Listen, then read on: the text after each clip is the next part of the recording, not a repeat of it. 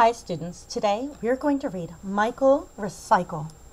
This book was written by Ellie, Bethel.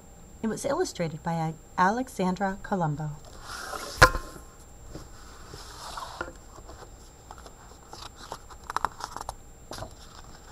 Michael Recycle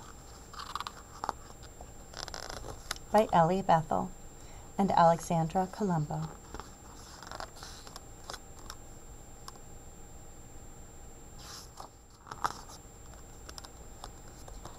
There once was a town called Alexandria, where garbage was left to grow rotten and slimy. It never smelled fresh. The air was all hazy, but the people did nothing. They got rather lazy. And then something happened that none could explain. It wasn't a bird, and it wasn't a plane. A green-caped crusader soared through the air with a colander hat on top of his hair. That's a colander. He's wearing it like a hat. But a colander is a strainer.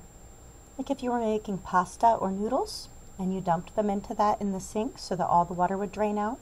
It's a strainer, a colander. So he soared through the air with a colander hat on top of his hair.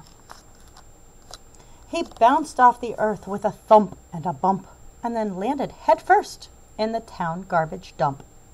He brushed off his suit as he jumped to his feet and grinned at the townsfolk who he'd come to meet.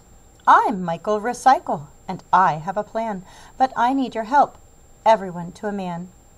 The sky and the river are smelly and brown. Soon 50-foot bugs will take over your town. You've got to recycle. You've got to act soon, before all your trash reaches up to the moon. Then, crushing a can, he gave them a wink and vanished from sight before they could blink. Miss Mooncotch explained to her friend Mr. Crew, "Did you happen to hear what that boy said to do? Clean up and recycle. How hard can it be? A green and a clean town would be lovely to see." They recycled their paper, their plastic and cans, and even old junk like used pots and pans. They also began the Be Greener campaign. They grew their own kumquats and saved up the rain.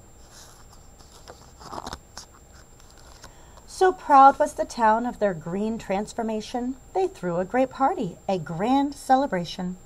They covered the town in green toilet paper, then rolled it all back up to use again later. You may think that's yucky, but these folks don't agree. In Alexandria, recycling is key. When Michael came back to visit the town, he didn't despair, get angry, or frown, for everything looked so clean and brand new. The sky and the river were again a bright blue. Look at our town, it gleams and it glitters. Now nothing's wasted and nobody litters. To Michael Recycle, the green-caped crusader, our super green hero, the planet's new savior. But Michael Recycle was nowhere around. He'd already moved on to help the next town. So if you should see a green silhouette streaking the skies, please don't get upset. That noise that you hear, that clunk and that thunk, it's just our friend Michael recycling old junk. Michael Recycle's Go Green Tips. Recycle, recycle, recycle. Find out what can be recycled in your town. Most towns offer curbside pickup for newspapers, cans, glass, and certain kinds of plastic. You might also be able to recycle styrofoam, foil, cardboard, catalogs, and magazines, and even appliances or electronic equipment. Who knows, maybe they'll even take your little brother or sister.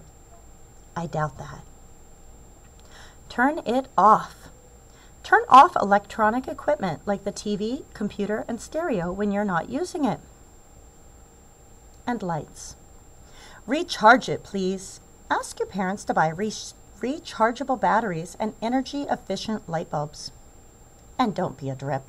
Check all the faucets in your house. If any are dripping, ask your parents to fix them. If they don't do it, tell them that you're just concerned about the water bill. They'll be very impressed. Quick and clean. Take shorter showers unless you're really, really smelly. So you wash your hair, clean your body, and then get out of the shower. You don't need to hang out there. No running when brushing. Turn off the running faucet when you're brushing your teeth. So after you get your toothbrush wet, turn off the water. Leave it off the whole time that you brush. After you spit your toothpaste out, turn the water back on. Rinse your toothbrush, rinse your mouth, clean the sink, then turn it off again. Take a stroll. Whenever you can, walk or ride your bike. Maybe you can get your parents to ride along too, right beside you. No paper trail. Reduce the amount of paper that you use at home. Use dish towels or rags instead of paper towels, and cloth napkins instead of paper napkins. Write messages for your family on a wipe-off board instead of a notepad. Use both sides of a piece of paper before throwing it out.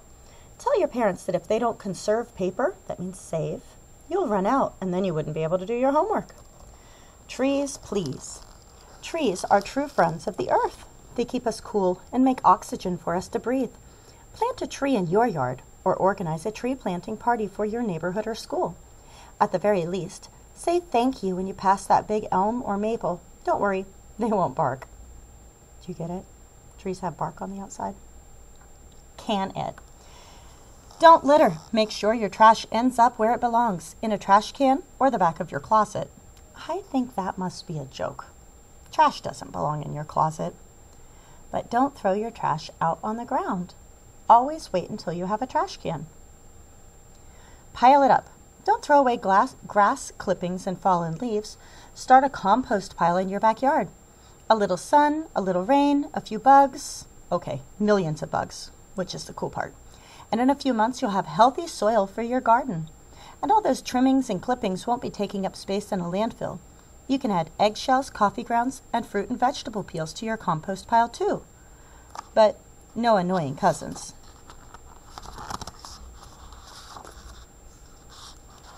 So if you want the earth to be pretty and clean and healthy, you should recycle. Listen to Mike Recycle and reuse whatever you can. Then, if you can't reuse it, make sure that you don't put it in the trash. You put it in the recycling can. Thanks for reading with me today.